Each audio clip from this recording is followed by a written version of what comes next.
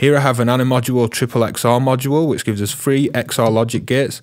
Not only will this work as a logic module, those functions go right up through audio rate, and it'll also pass your waveforms as well with the analog output. So we can look at CV modulation and processing for things like LFOs as well as audio rate waveforms.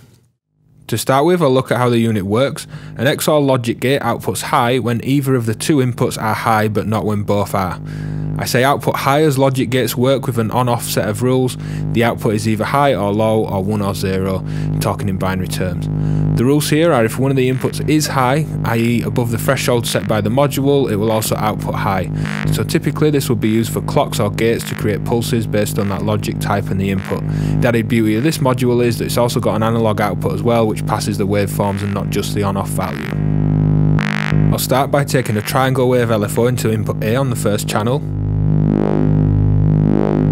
And you can see the signal is normaled across the module, with the output from channel 1 going into input A on channel 2 and the output of channel 2 going to input A on channel 3.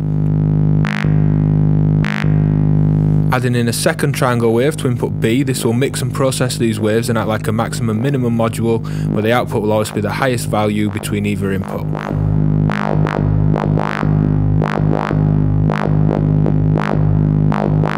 Going to the gate output, you can hear this on-off rhythm that it creates.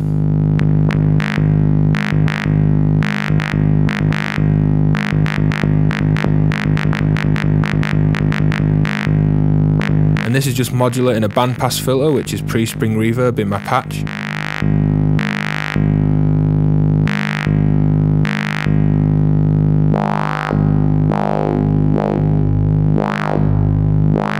And these are completely unsynced LFOs, and you can use the modules to mix and process your waves for new CV sources and modulation, or create new rhythms with the gate output.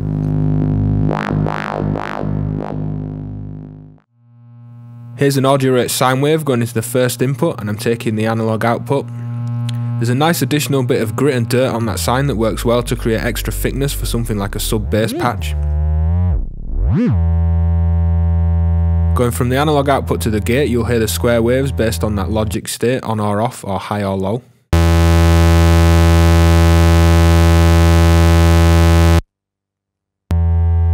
Mixing in a second sine wave from another oscillator, and I'll start with that second oscillator down at LFO range. So you can hear ring mod and FM type sounds that it can create.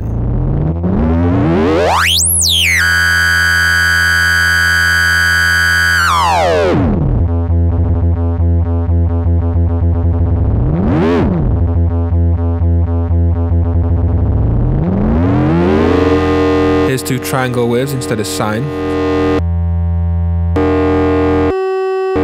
which has slightly more grit to it. Here's 2 saw waves. And then a coarse tuning sweep of input B.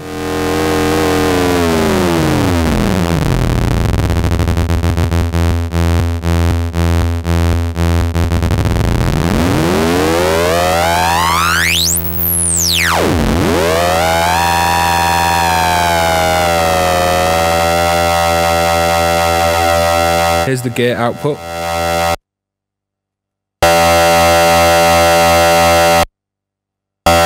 Remember, the output of channel 1 goes into input A on the second channel, so I can process this further. Taking a signal into input 1 on the second channel, this will cut off the sound from the first channel. But taking that lead out, the normaling will still happen, and then adding an additional signal to the second input on the second channel, you can process this further.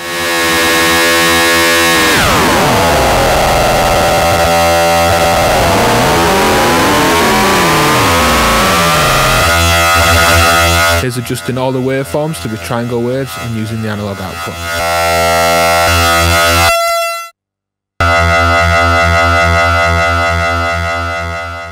Sticking with audio rate processing, I'll look at creating something more dynamic. I've got 2 triangle waves into input A and B on the top channel, and you're listening to the analog output. But I have the B input first going through a VCA, which you can just see to the far left of the screen, and I'll turn up that VCA so you can hear the sound change.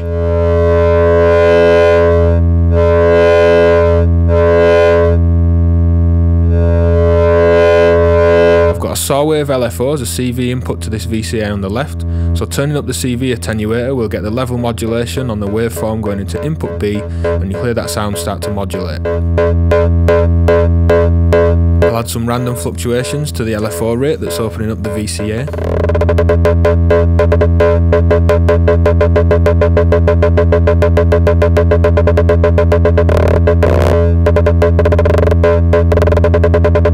And you can hear it's really easy to get some dynamic modulation by adjusting the levels going into the inputs on the XXX OR. Here I'll look at using the XXX OR for more common logic functions. An XOR, as I've said, outputs a high value when either but not both inputs are high, so set up a patch to demonstrate that. To see more logic functions such as OR, AND and flip-flops, check out the Logic Object video in the description. So I've got a ×2 of my main clock source going into input A, and adding in a ×4 clock into input B. The first hit where both the ×2 and the ×4 hit together will be cancelled out and we'll just be left with the offbeat. You can think of input A, the ×2, as a quarter note clock, and the ×4 as an eighth note clock. Taking out input A, the quarter note clock, the output then plays all the eighth notes on the second input.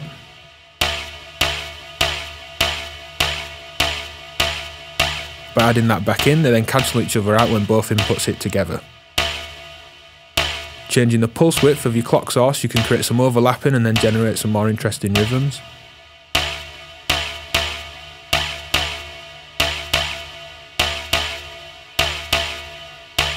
Changing the 8th note to a ×8, which is considered a 16th note in this case, you can hear that the first one is missed out when the two hit together. So we get rest and then 3 16th notes, and that pattern repeats.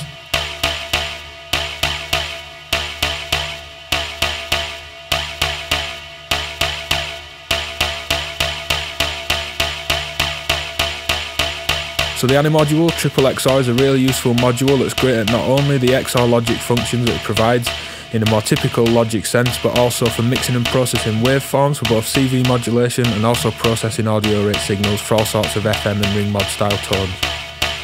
Check out the other AniModule videos linked in the description, and hit like and subscribe for more videos every week. And then finally, check out the link and a little bit of blurb in the description for those of you that want to see how you can support the channel further.